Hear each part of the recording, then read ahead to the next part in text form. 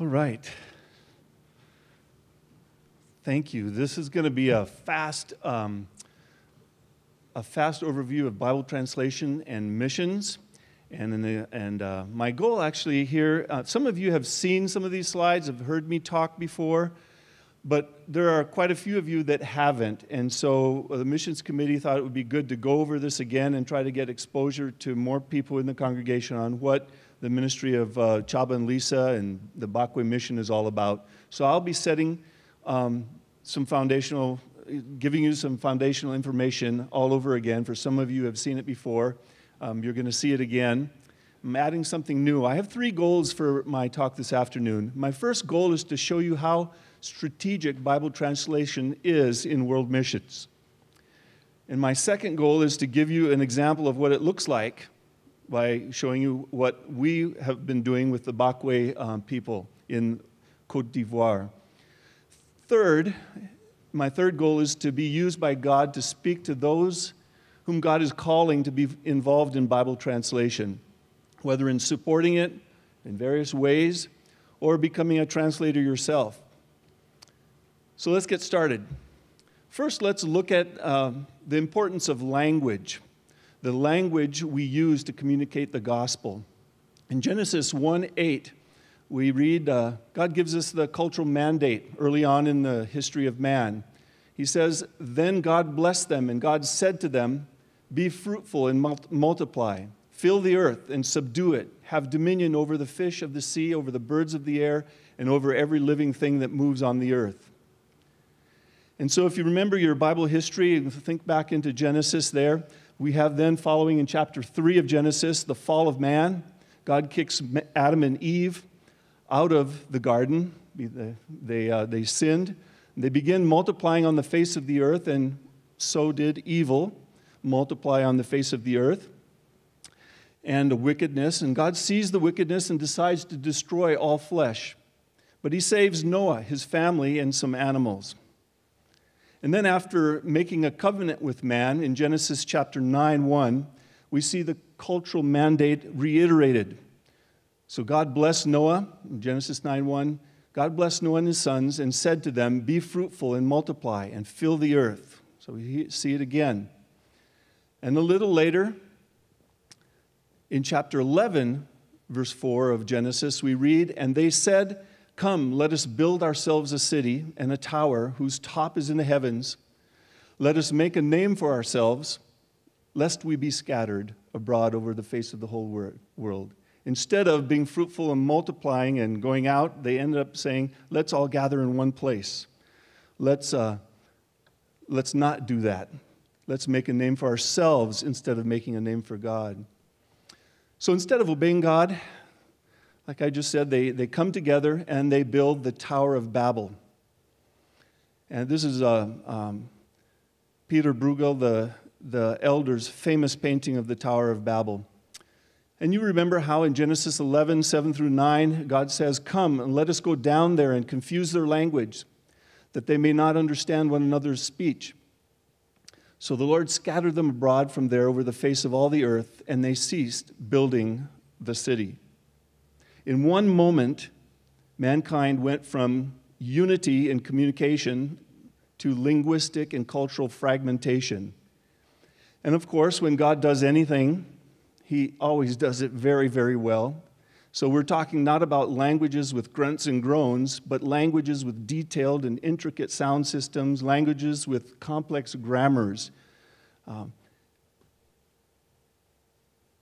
And then we come to Pentecost. Now I'm jumping way ahead, but I want you to see something here in a reversal of Babel, that how the New Testament church and in God's plan was a reversal of what happened at Babel.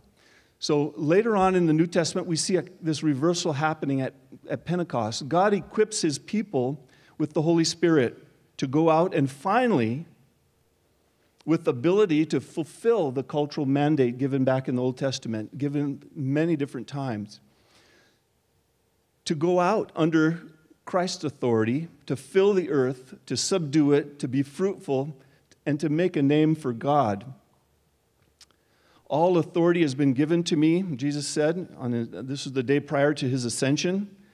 And some days before Pentecost, all authority has been given to me in heaven and on earth. Go therefore and make disciples of all nations, baptizing them in the name of the Father and of the Son and the Holy Spirit, teaching them to observe all things that I've commanded you, and lo, I am with you always, even to the end of the age. Amen. But before going out into the world, Jesus tells his disciples to wait in Jerusalem for the promise of the Father, for the baptism of the Holy Spirit. And then in Acts chapter 2, on the day of Pentecost, we read that they were gathered in one place. Does that sound familiar? They were gathering in one place instead of going out and being fruitful and multiplying, but they're gathered in one place with one accord, and in one place, it says in Acts chapter 2, verse 1,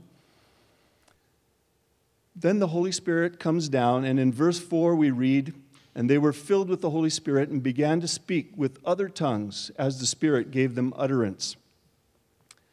And in verse 5, and there were dwelling in Jerusalem Jews, devout men, from every nation under heaven. And when this sound occurred, the multitude came together and were confused because everyone heard them speak in his own language. And this wasn't one tongue that everybody heard in their own language through a filter, but it was tongues, languages that they were speaking, and everybody heard their language being spoken by the apostles, by one of the apostles at least. Verse 7, and they were all amazed, marveled, saying to one another, look, are not these all these who speak Galileans? And how is it that we hear each in our own language in which we were born? Each in our own language in which we were born makes it clear that the apostles were speaking the languages of the Gentiles. Notice that God does not impose a monotonous global language upon those he brings his word to. He doesn't standardize their cultures. Rather, he communicates to each one in the language in which they were born. The reversal of Babel is not globalization and standardization of language. Rather, it's God speaking in the languages of men. This is significant, I believe. This shows us that people's linguistic and ethnic identity is no longer a barrier to unity. People can only be unified and live in harmony in Christ. Rather than standardization of language, God's word is able to transcend language and culture and unify the many into one. Bible translation must always precede, accompany, follow evangelism and church planting. In order for the church to effectively obey the Great Commission, the part that says in the Great Commission, teaching them all things that I have commanded you, that part, in order to obey that, the Bible must be translated into the language of the people to whom it comes. The Scriptures are absolutely essential for the building up of faith of new believers, to produce strong, self-reliant churches. And for this purpose, it's critical that the people have a Bible that they can understand by themselves. It's clear from history, if you look at history, that where the missionary effort of the church took the pains to translate the Scriptures into the local language, the church had a greater success in planting the church and impacting a nation. One of our colleagues in Ivory Coast that we worked with, Harriet Hill, has gone on to serve Wycliffe International, and she has said and published that although church growth is influenced by a variety of factors, times of increased emphasis on mother tongue scriptures, such as the time of the Reformation, often correlate with times of church growth. And likewise, times when the mother tongue scriptures were neglected in the communication of the gospel, such as during the early Middle Ages in Europe, these times often correlated with times of spiritual stagnation. Also, churches that experience persecution and isolation from the rest of the Christian world have often endured and multiplied if they had the scriptures available to them in the local language. For example, Madagascar and China are two examples where the church thrived after missionaries were kicked out and they had the scriptures so they could feed themselves. The church, God could use the word to grow them up. In contrast, churches without the scripture in local languages, even those at the centers of Christianity, like, for example, in Alexandria, they have disappeared from the face of the map, from the map.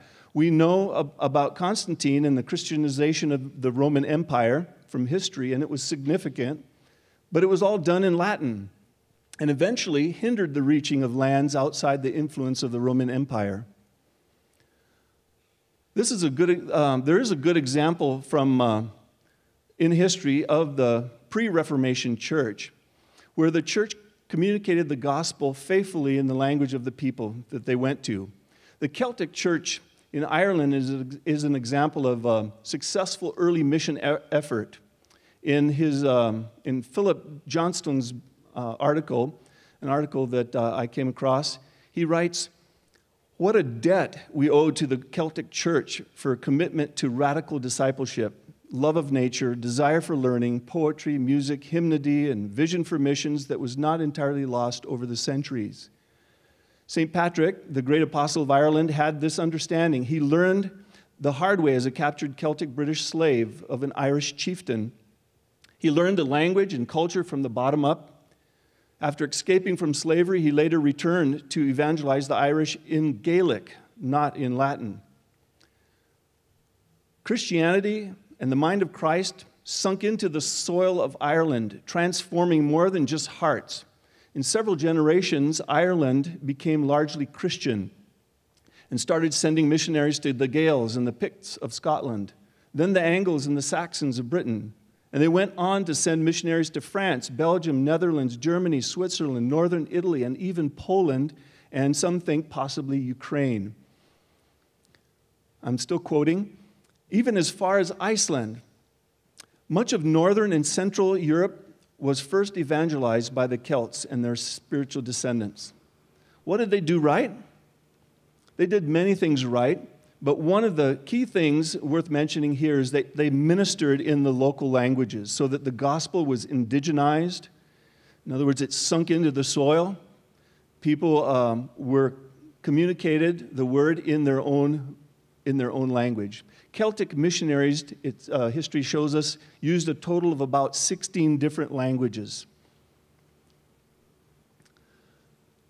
Here's a graph, interesting graph of the progress of translation. Let's look at the progress here. The graph starts in the 20th century after the Reformation and into the great missionary era. Bible translation picked up pace, and by 1900, there were 500 languages with some scripture. The pace of translation is accelerating every year, and these graphs come out of an article that Harriet Hill wrote. Between the years 1900 and 1960, the average number of Bible translations being started was 11.4 per year. In the 40 years from 1960 to 2000, the average rose to 26.2 languages being entered and started.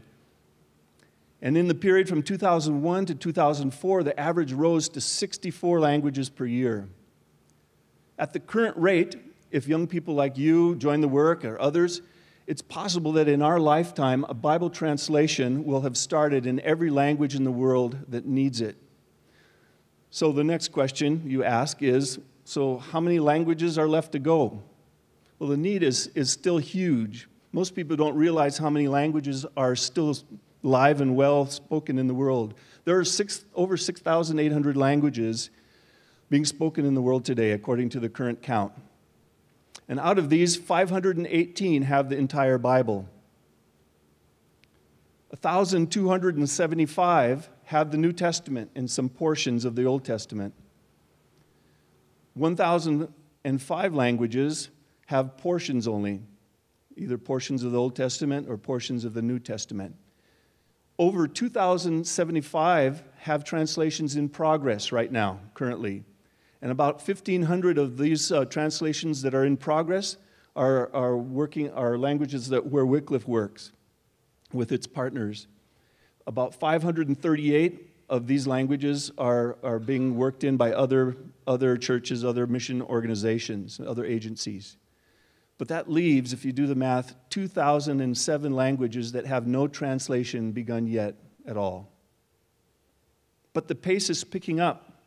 And the church is not limited to the Western church. So there are many other churches across the world today where qualified men and women are joining the translation work. They're being trained, and they're entering the work of Bible translation around the world. So it's very feasible by the year 2025, which is one of Wycliffe's goals, it's feasible to have every language that needs it, those 2,007 still left to go, having those begun by 2025. Wycliffe estimates that nearly 3,000 people are still needed to be translators, literacy specialists, trainers, computer specialists, accountants, teachers, and work in other support roles, roles like teaching missionary kids overseas, and pilots flying supplies in and out of remote areas. All this is needed in order to carry on the work of Bible translation. Wycliffe's mission statement is to assist the church in making disciples of all nations through Bible translation. Wycliffe believes that their job, their role, is to really do the translation job well and be able to train in translation. The churches have the job of planting churches and discipling the nations. But you can't do it effectively without the scriptures in the mother tongue. So we need men and women today, right now, willing to go, willing to leave father and mother, willing to leave another culture, to learn another language, to raise their children in another land, willing to leave some comforts behind, willing to make enormous sacrifices to bring God's word to all nations, tribes, and people, to help the church worldwide disciple the nations. As I see it, there are three most important, I think, three roles for the Western missionaries in this age. The first is to help translate the scriptures. We have a great heritage of being exact in the West. We have a lot of Christian baggage and that cultural shaping that's happened over many years. And being exact, being faithful, being really keyed in on details is something that the West is good at. It's not something that the Southern Church is generally good at. But working together in interdependence, we can work together and help translate the scriptures. The second thing I think that missions are needed in missions today is more planting of churches. So church planting. And the third thing I would say is theological training of pastors and evangelists. The church is expanding like a grass fire in the southern hemisphere and south of the Sahara, in Asia, in the Middle East. All over the world it's expanding, and in many places education is very low. So pastors have very little education and very little access to materials. And this is why it's important what Francis and Donna are doing with Third Mill and getting materials into a language of larger communication where pastors can use some of the resources that we all can use here. So theological training will be one area where missionaries are still needed today. So translating the scriptures, church planting, and equipping pastors and evangelists. So let's talk about Africa specifically, and then our ministry, and I'll run through this pretty fast, but I think we have the time. Wycliffe, this comes from the Wycliffe Global Alliance website. You probably have seen this elsewhere, but if you this is how big Africa is. Some of us, you don't realize it, but you can fit the United States in Africa, China, all of Europe in Africa. You can fit Japan, some parts of Asia there as well. I mean, it's incredible. Africa is a huge continent. Africa has a rich heritage in the Word and in the translation of the Word as well. The Old Testament was translated from Hebrew to Greek in Egypt between the 3rd and 1st centuries BC, the Septuagint, right? By the 3rd and 4th centuries AD, there were complete Bible translations in both the Coptic language of Egypt and Ge'ez, I think is how you pronounce it, of Ethiopia. Complete translations by the 4th century. The Coptic, Ethiopian, and Eritrean Orthodox churches are among the oldest churches in the world, dating back to the 4th century AD. Today there's a continuing spiritual hunger, as echoing the Ethiopian eunuch of Acts 8, many ask, how can I understand unless someone explains it to me? Today, many Africans are still waiting and are working toward the day when they will have God's word in the language they understand best. End quote. This comes from this Wycliffe Global Alliance website. The Bakwé were one of those languages. Lisa and I joined Wycliffe Bible Translators back in 1984 for the work of Bible translation. I was born and raised in Liberia, West Africa, to missionary parents. My father was a Bible translator. I felt God had prepared me for this work in a different way than many others, and I felt like I needed to go back to Africa. And we decided to go to Côte d'Ivoire through God's leading and confirmation, a number of ways that I can go into later with you if you have that question. Côte d'Ivoire means Ivory Coast. It's on the west coast of Africa, about 6 degrees off of the equator.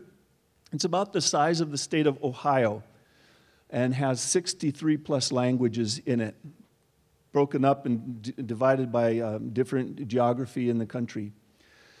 There were still about a dozen languages that needed translation when we got back there, when we started there in 1988.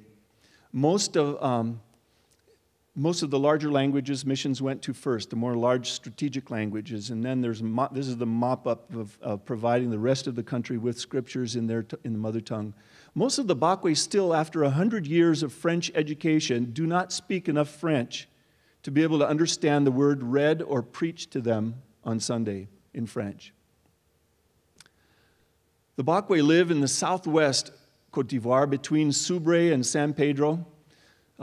In Subre to the north, San Pedro in the south on the coast, and the Sassanda River is on their east, and the Tai National Forest is on their west, and of course Liberia, the Liberian border there.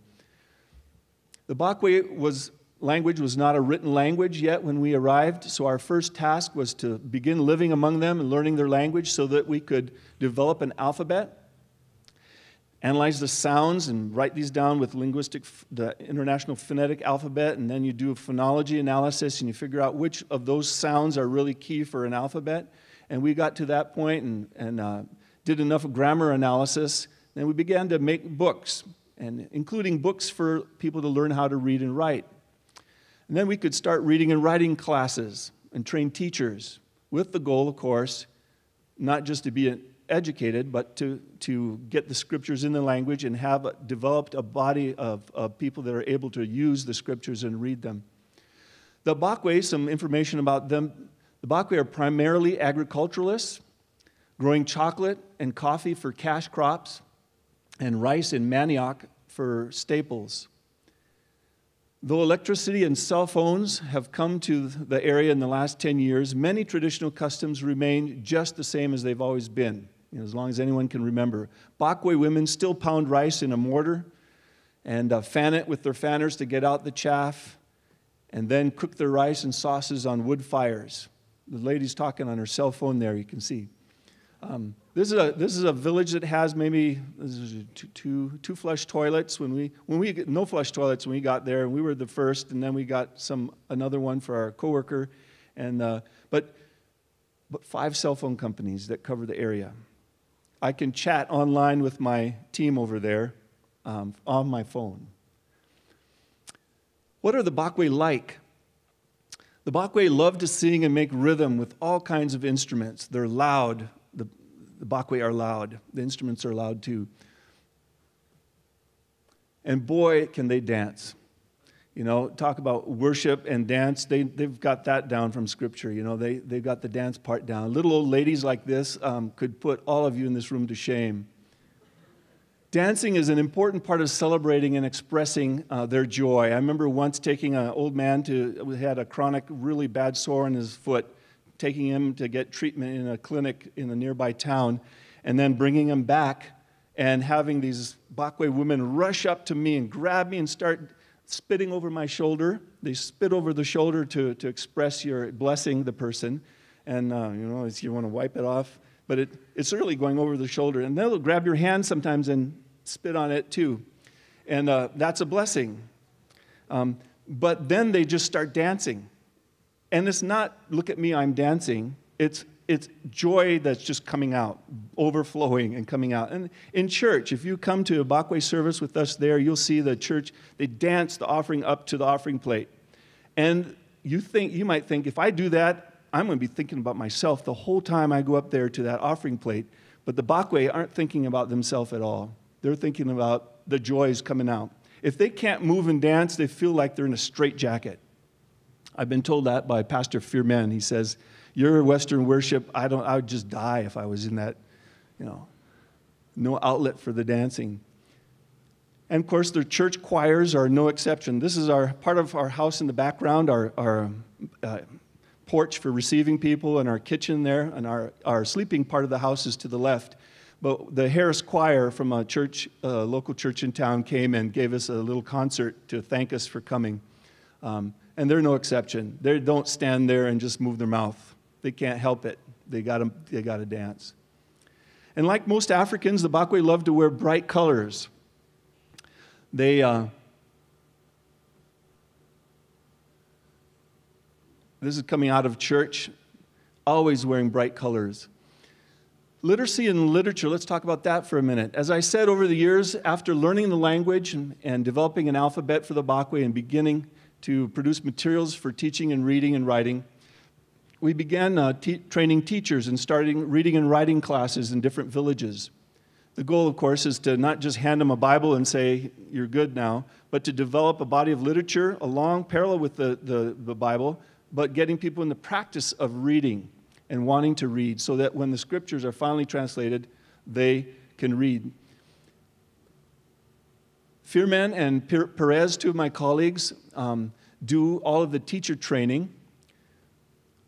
Our vision is not to target everybody, but to target church leaders specifically and bring them up to speed in reading Bakwé so that they can read and teach the translated scriptures. We had 11 at our first teacher training course, and we try to hold at least 2 teacher training courses per year. Our goal, again, is not to educate everybody so that they can bow down to the God of education and have all their problems solved by education, but rather so that enough people in the Bakwé churches, primarily church leaders, can read the Bakwé scriptures that we're translating and raise a new generation of Bible-reading, God-fearing families. We had 26 teachers at our, I guess this is one of our last teacher training courses that I have pictures for. Every year we have new churches and new villages that are asking us for reading and writing classes. We just don't have enough time to go out and train. We're trying to encourage this to be a grassroots thing so the teachers begin teaching other teachers so they're not always depending on us back at our central village. Besides translating the scriptures, we also publish other booklets.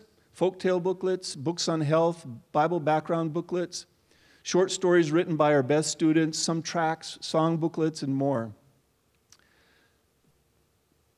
While Perez on the left and Fearman in the middle mostly work on literacy and literacy activities, Alexis on the right there and I work mainly on the translation. Translating takes a lot of time. We average about 12 to 15 verses a day, and you have to be extremely patient. We're grateful for all the people that help us. There's no way I could do this just with me and Alexis. We rely on Wycliffe Bible Translation consultants, translator consultants. So I and Alexis, I work on the exegesis of a passage. So I look at the Greek and the commentaries, and my understanding of Bakwé, the grammar, I give it my best shot in Bakwé. And I write down, if I'm not sure, I explain to Alexis how this passage needs to be translated, how it needs to come across.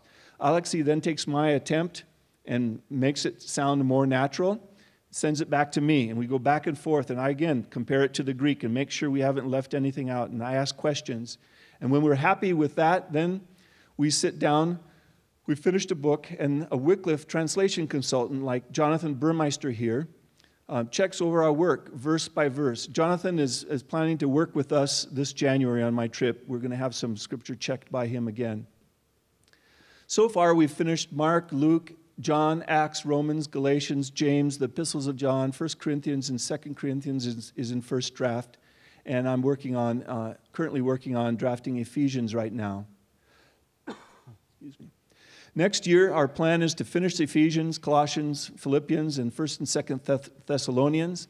And Lord willing, we'll be able to finish the New Testament in the next 4 years and begin work on the Old Testament, Lord willing. Here's what the Gospel of John looks like. Now, we're publishing materials in 2 languages. We've got Bakwé on the right and French on the left.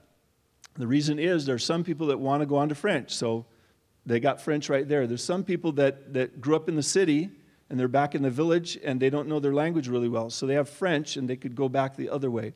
There's fewer of those, but French is the language, the prestigious language in Côte d'Ivoire because it was colonized by the French. But the problem is they've been trained that their language is a negative thing. And there's a difficulty, and so they have this negative understanding of their own language identity. The problem is French is not them, and they'll never be French. So when people get enough French to understand French, they usually have lost their Bakwé culture. And they're not living in the village anymore anyway. They're not in the area. So there's a lot of people that never get on beyond to get that nice level of French to be able to get a good job in the city. So you have this the majority of the people stay back in the village or flunk out, come back to the village, and then they can't be served by French. They just don't have enough of it to be able to be fed by it. So we're putting French there just as an incentive. Here's what John 3:16 sounds like in Bakwé. Be nyonswa wa pra bubusa onya wa jododo ya go nyo turuan ple pija ma o ma klolo nya blurifaja. So you have there, John, high tones and low tones and mid tones and rising and falling tones, sort of like Chinese. Living among the Bakwé as a family over the years was an important part of our ministry. We sought not only to translate the scriptures, but also to live out biblical teaching in practical obedience to God's word. Living there as a family and not sending our kids to boarding school was an important part of our ministry. We felt like I grew up in Africa and I didn't see very many second generation, third generation Christians, even though missions had been in the country for 100 plus years. And I think boarding school is one of those things that does, the Africans then don't see how a family is supposed to live, how they're supposed to live, to treat their children and love their children and react to their children and nurture their children. So we felt keeping our children there in the village was a really important part of our ministry.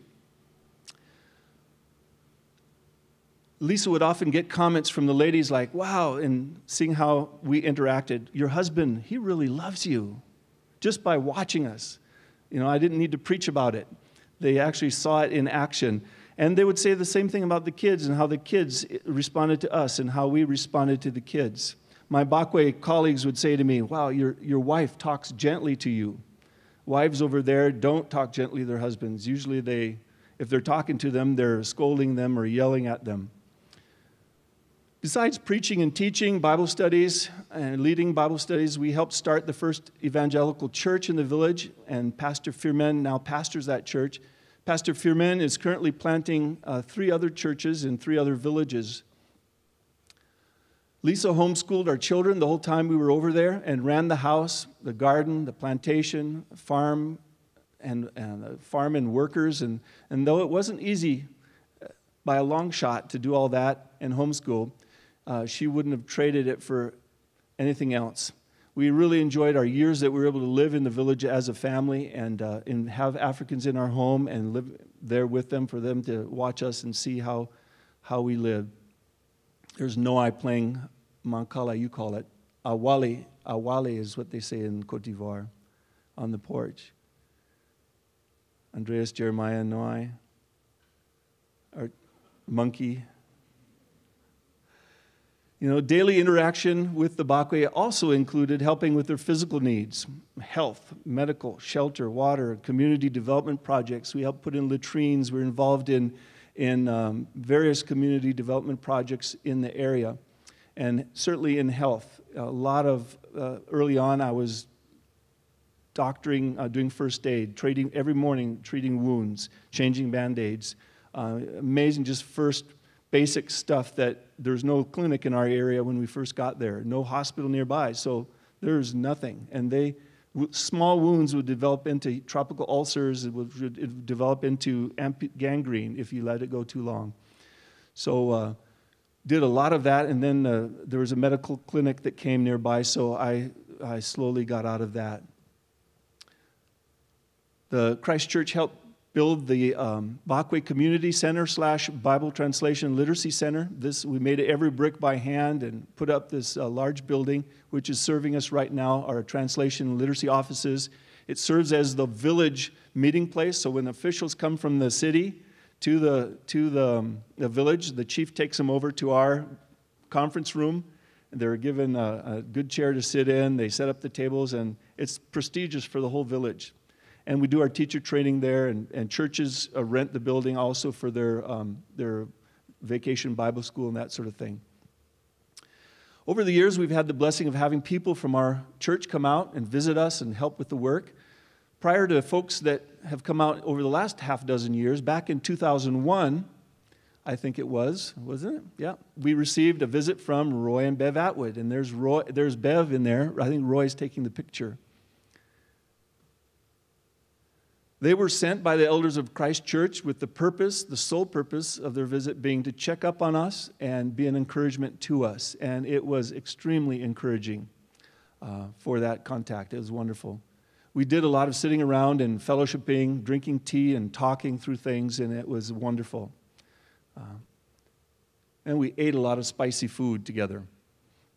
Here, the Bakwé team put on a meal for us, and we ate together here in the Bakwé conference room, which was still under construction at that time. Wes Struble, who's here, came out with me once to make repairs on our house and sort of lock it up when the country there was a lull in the Civil War, and we had left the country on a 6-month furlough thinking that we'd be back in 6 months, so we didn't pack away our stuff. And all of a sudden, we're 2 years out, and the house is just, books are out in the open for mice to chew and that sort of thing. So Wes agreed to come in with me. We went in, and we boarded up the books in there, put chunks of tobacco throughout the bookshelves as an insecticide, and some insecticide powder, and then boarded up all the books on the bookshelves, and kind of repaired screens in the window. And Wes was able to do all that. I didn't want to be able to come back and just spend all my time working with my stuff, you know. So having Wes there to do that, I could just visit with people and hear their stories about the suffering that they had been through. So it was a real wonderful chance for me to do that and have someone from the church come out. And over the last several years, Shell Christofferson has come out with me several times to teach seminars for micro-entrepreneurs. Shell has a lot of experience in West Africa with the World Bank, speaks French fluently, and so he's done a tremendous work with us, training particularly our literacy teachers. Our teachers that we've trained were selected, those to come to a business seminar, and then we started a seed fund. And the seed fund exists to take a loan out of if you have a viable business, small business thing, a $200 business that you want to start. And the largest loans we've given out are a $1,000 business plan. And most of these people, that's huge. $200 capital to start my little restaurant business of selling a plate of rice and some kind of topping. That becomes extra income. Just a little bit of income there is huge for them. In 2008 and 2009, Benjamin Nusma and Scott Hieronymus came out with me. Benjamin followed up Dr. Christofferson's teaching with a second seminar on starting up and running a small business. Benjamin studied French at the U of I, and with the French that he had studied at the U of I, he was able to use it there. Africans are not worried about pronunciation of French and le and la, the feminine and masculine. Communication is the main thing. And Benjamin got a 200% communication out of the little French that he had. And they just patiently took it. And, of course, we had it translated also into Bakwé and had it written out ahead of time. So so we could prepare the Bakwé translator. Scott helped us with our computers and installed a solar power backup power system. Scott and Benjamin worked together on that as well. And Scott didn't have any French. He just had hello, goodbye, I'm hungry, that sort of thing. But, a smile and love and serving somebody goes a long way to communicate the love of Christ, even without French. So it was wonderful to have them there. There's the solar panel array that they set up. And that thing's still working now. This is 3 years? And we've got a power backup system that we had time, right after they set that up, we went through a time where they're rationing electricity all around the country. And we went where we could keep working. Translation could carry on. Benjamin also trained my Bakwé team how to use some new recording gear that we brought out. And Benjamin and Scott's help enabled me again, like when Wes came out, to spend time with people. Under Pastor Firmen's leadership, the church we helped start is growing and using the scriptures, what we have translated so far. But probably the highlight of every trip that I take out is hearing another story about someone whose life has been transformed and changed by the scriptures. And I'll wrap it up with this. You've heard this story before, but this old lady, I never really expected older ladies to actually learn how to read, particularly if they never had any exposure to reading and writing in French. I was on my porch in the evening, and Perez, one of our teachers, brought this old lady by. She happens to be the wife of a chief of another village, way to the north of us, slightly different dialect from the dialect that we're working in.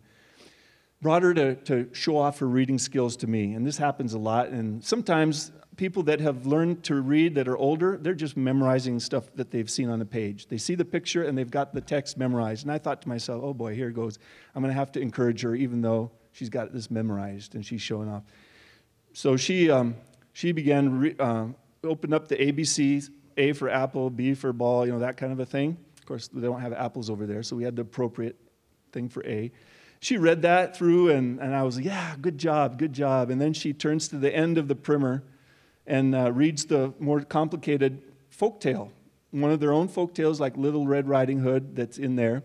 And, that equivalent, everybody knows it. So I thought to myself, maybe she's memorized that as well. And I thought, wow, good job. And I was ready. She closed the primer and was going to put it back in her purse. And then I know she was fumbling in the purse for something else. So I kind of held off a little bit because I was going to say, good job. I encourage her to keep on learning. And she pulls out the Gospel of John. And I could tell right there, the pages were dovetailed and dirty. Tops and the bottoms of the corners were all tattered. And she opened that thing up somewhere in it and just started reading fluently. And I knew that she hadn't memorized that. And she closed that, and I was in tears. And I thought to myself, this is so encouraging. And she started telling me, thank you so much for coming, because my pastor doesn't preach on this. He preaches about tithing. He preaches about, mostly it's tithing. And I don't, all that's in here is not, you're laughing, but it's true. The passages that really serve the pastor and often are preached on, and the things that teaching the whole counsel of God is a foreign thing for a lot of churches. She hadn't heard all the stories and miracles of Jesus, but now she had seen it all because she read it for herself. And she could be fed when on Sundays they're preaching in French and she's not understanding. She can open her Bible to the passage, her portion of Scripture to the passage, and read it in her own language. In Malachi 1:11, the Lord says, from the rising of the sun even to its going down, my name shall be great among the Gentiles. In every place incense shall be offered to my name, for my name shall be great among the nations. 2,000 years ago at Pentecost, the great reversal of Babel took place. God equipped his church to fulfill the cultural mandate, to multiply and fill the earth, to make a name for God among the nations. Rather than unifying people around one language, God speaks every language of the world, and he unifies every tribe, every tongue, every nation through the gospel of grace. It seems more likely than ever that in our generation we will see a translation of the Bible begun in every remaining language that needs it. And I believe that when translations are finished, we're going to see God raise up the Whitfields, the Spurgeons of Africa and Asia to preach the Word of God in unveiled words, in unshrouded truth. And we're going to see a huge progress in the advance of the church across the face of the earth. You can be a part of that happening, either by sending, as you are already, sending missionaries out, by supporting the work of Bible translation, or by going out yourself. Thank you.